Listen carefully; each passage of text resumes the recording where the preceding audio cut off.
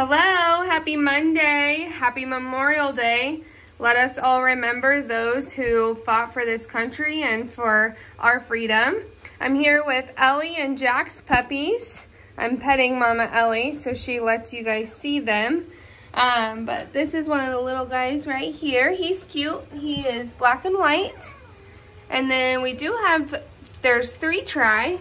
So this is a tri puppy, the chocolate tri, and then this little girl who's chocolate and white patch, she's also tri. She's got the tan points. This one right here we've nicknamed Holstein because, well, he looks like a Holstein cow, and that is exactly how Ryan described him when he was born, which we all thought was funny around here. But they are doing so well. We have started their puppy exercises this last week to help their brain development towards stressors and to become well socialized little puppies. They're already so used to me handling them, the other girls handling them, and then the kiddos were up and held them yesterday. Gentle hands.